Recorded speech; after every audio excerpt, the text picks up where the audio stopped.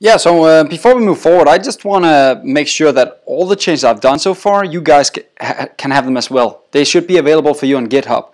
And I just want to show you how easy it is to share my code with you guys using the GitHub desktop client here. I go in and I can see that there are 2 new changes since the last video I made. And I'm going in and I'm saying added a input utils class. That's all I have to do. These 2 guys are selected. I can see this is new and this is changed. And I'll just do a commit here. Now it's ready to be sent to GitHub. And then I just do a sync.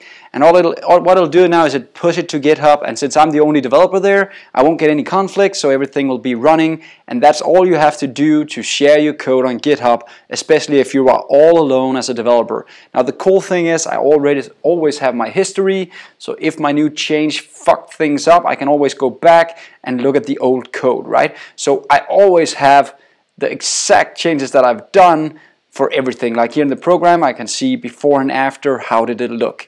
So I just wanted to add that to the list of great things that you guys can use. See you in the next lesson.